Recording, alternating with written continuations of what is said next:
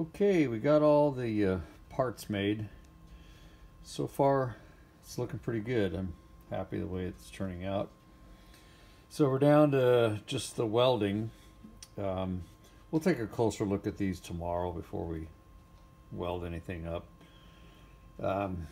Tired, it's late. I'm sure it's 5 o'clock somewhere. So we're gonna pick this up tomorrow. All right, we'll see you guys then. Okay, so we're gonna get set up to weld these. Okay guys, so we're getting ready to weld. Here's our setup.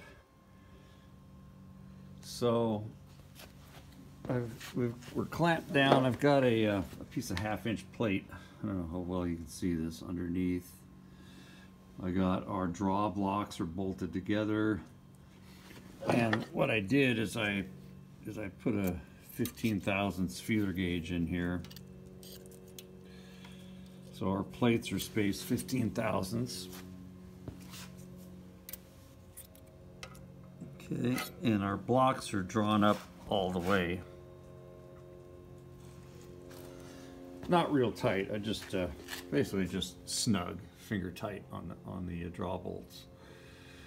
Okay, so I'm just an occasional welder, so I did a few test welds, and almost embarrassed to show this, but anyways, these two are 60-13, and I like the way that was running. That actually seemed to work the best.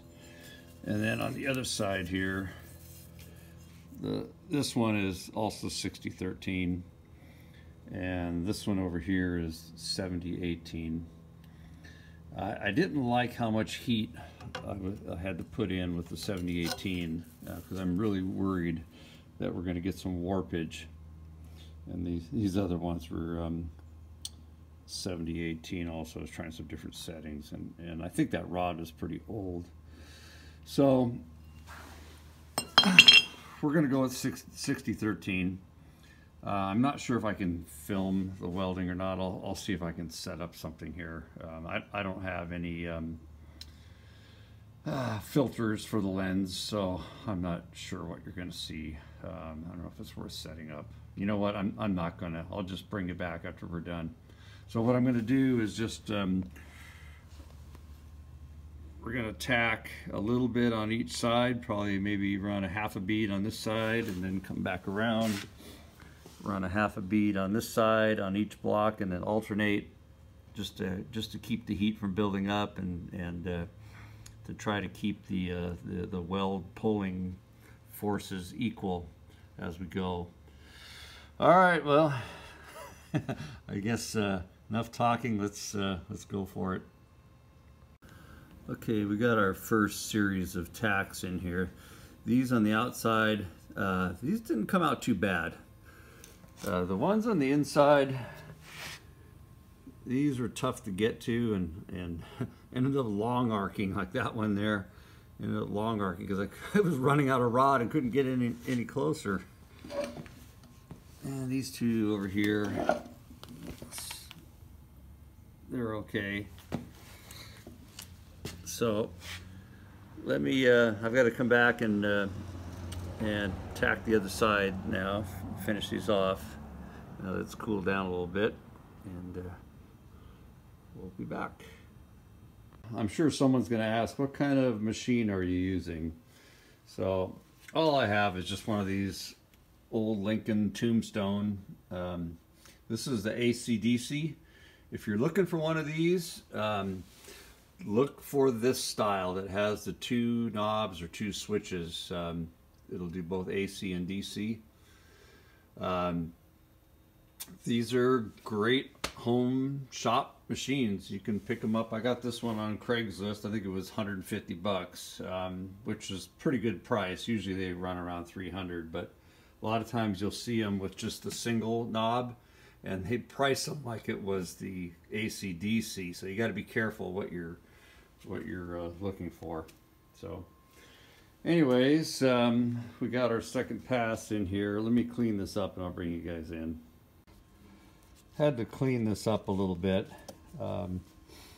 So ended up doing a cap pass with the 7018. Not the prettiest, but it'll be good enough for what we're doing.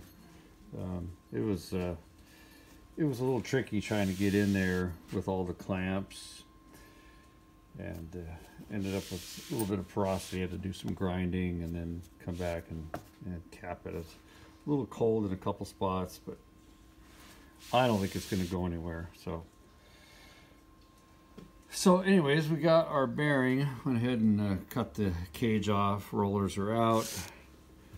Got the inner race there ready to go. So let's see if we can clamp this up. We got it in there. We snugged down our bolts. Not super tight, just a little bit past snug. And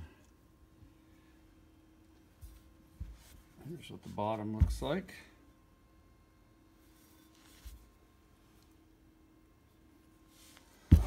Alright, so we're going to take this out to the press and let's see if it works. We're out at the press. So we've got our plates there. Here's our new tool. There's the gear. And that fits right in between. Okay. Then we already had this. It's our adapter. Okay.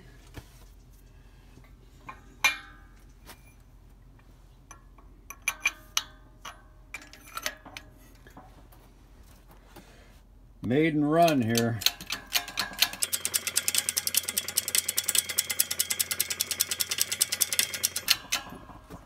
Let's line her up a little better here.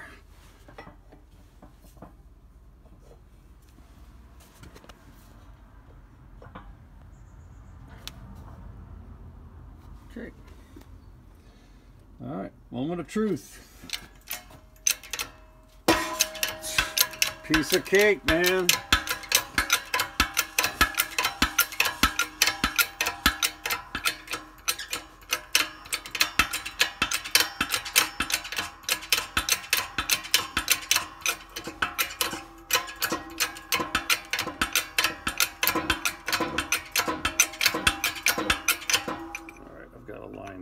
Slug up a little closer. I'm going to go ahead and finish this off camera, then we'll show you guys. Alright, this gear is junk anyway, so we're just going to let it. Normally I'd use both hands to catch it.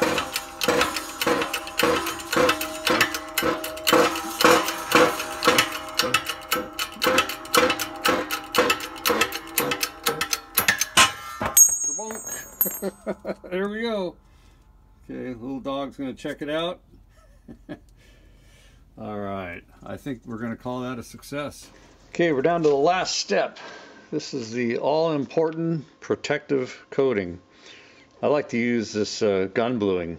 It's much easier than painting. You don't have to wait for dry time. You do have to get your parts really clean. I wiped them down with brake clean.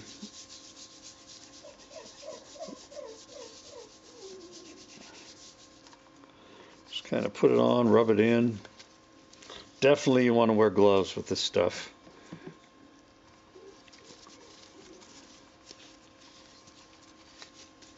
I've seen some guys are doing simulated color case hardening with this stuff. You know, just kind of putting it on blotchy and streaky.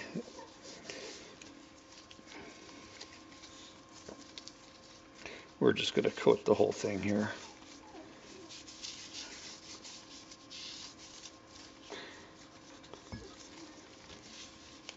Takes a few minutes for the reaction.